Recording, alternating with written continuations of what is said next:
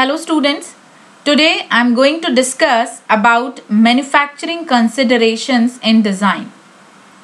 So let's start with the introduction of manufacturing. What is manufacturing actually? Manufacturing is basically converting the raw material into finished product or finished good or the components with the help of different kind of machineries to meet the customer specification. This is manufacturing, or in simple words we can say to produce or to construct something on large scale with the help of machines and the different mechanical technique is called manufacturing. Basically the design of product, selection of material or material selection, processing of raw material into finished product, these all activities are related to each other. So manufacturing is basically the process of raw material into finished product. For example, the example of manufacturing is conversion of steel rod into transmission shaft. Another example is sheet metal, conversion of sheet metal into car body or body of automobile, and so many. And these manufacturing processes are generally classified into three categories. First is casting processes, second is deformation processes, and third is machining processes or material removal processes. So I am taking first process, that is casting process.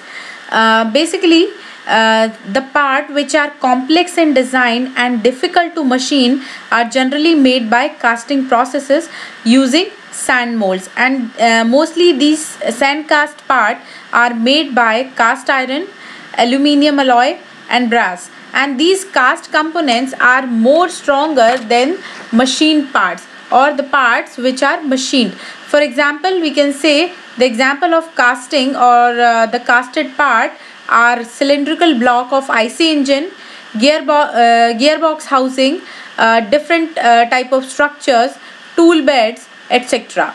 There are some general principle of casting product also. We can say the design consideration, there are some design consideration of casting also. I am going to discuss here one by one the design consideration of casting. These are the design consideration of casting. First design consideration of casting is keep the stress area in compression. Generally, cast iron has more compressive strength than its tensile strength. So, when the tensile stress is unavoidable, what we can do, we can consider a clamping device such as tie rod or the bearing cap, and these clamping devices relieves the component from the tensile stress.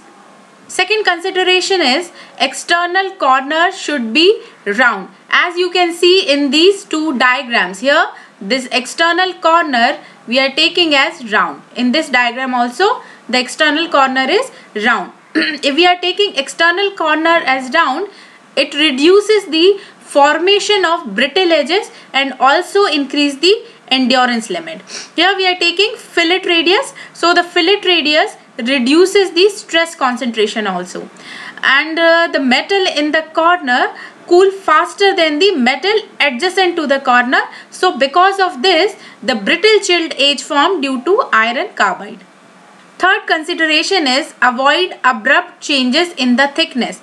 Here abrupt change in the cross section or abrupt change in the thickness result high stress concentration. So if we are taking the thickness is variable, the changes will be gradual. Next consideration is avoid concentration of metal at the junction. As you can see in this diagram, generally there is a concentration of metal at the junction even after the metal is solidified. So because this metal is in the molten stage at the center, as you can see in this diagram, the metal is a molten stage. So because of this, the blowholes or cavities or damages can appear at the center. So just avoid the concentration of metal by providing chord opening in the webs and ribs and stagger the ribs and webs. Next consideration is just avoid thin section. Actually thickness depends on the process of casting, so it is always calculated on the basis of strength consideration. Second manufacturing processes are the deformation processes. Basically, we can define the deformation processes as when the metal is plastically deformed into desired shape, either it is hot or in cold condition. Forging is one of the deformation process, and in this forging the metal is plastically deformed into desired shape. And these forging components are generally used in automobiles and aircrafts, like connecting rod, automobile structure, aircraft structure, valve and valve bodies, etc. Other deformation processes are like rolling, extrusion, press working, etc. Here I am taking the manufacturing or the design consideration of forging. I am going to discuss about the design consideration of forging here.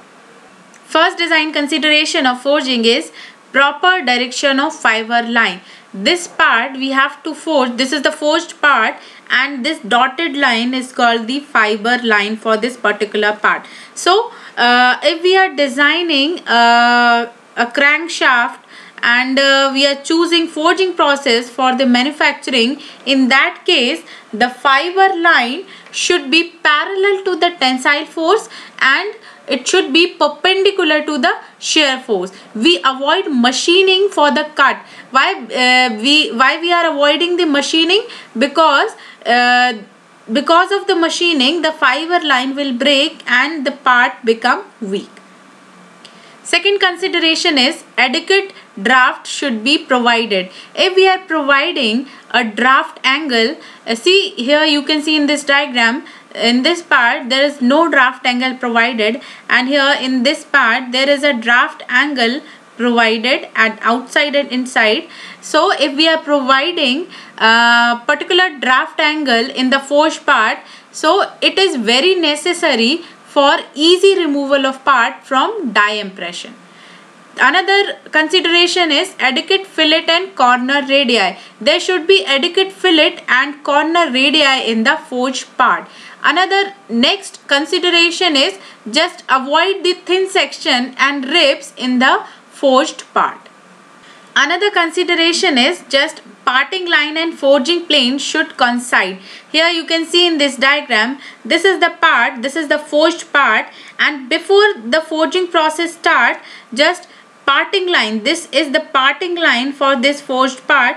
Here you can see here this is the parting line, and this dotted line is showing the forged plane. So these two terms, parting line and the forging plane, should coincide before the forging start.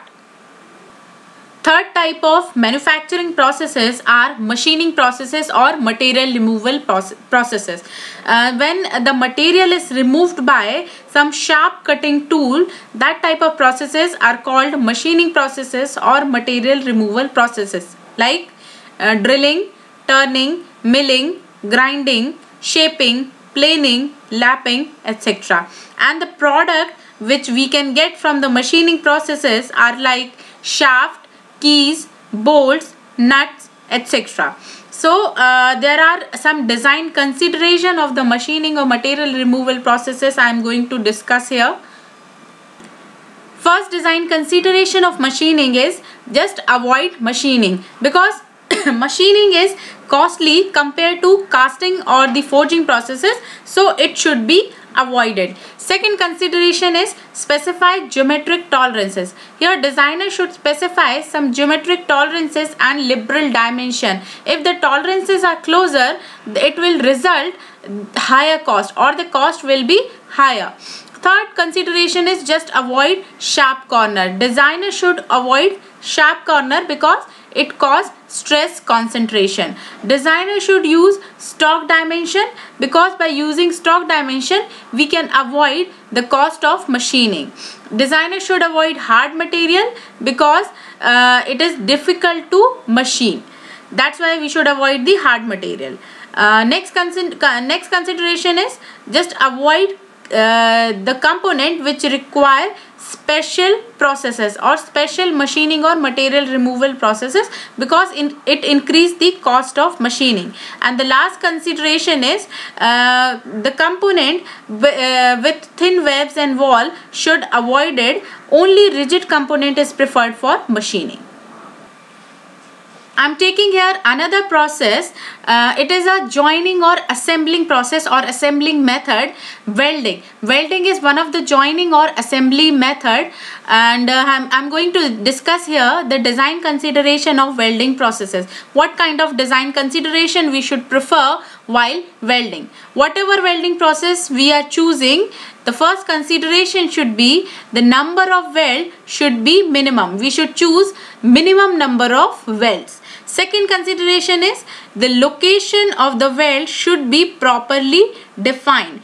Third consideration, the sequence of the welding should be correct, especially in the complex part. And the last consideration, the material, whatever material we are choosing, the material with high weldability should prefer, and the carbon content should be less in that component because it hardened the weld and it result cracks in the weld. So it is all about the manufacturing consideration in design. Thanks for watching the video and subscribe the channel for more lectures.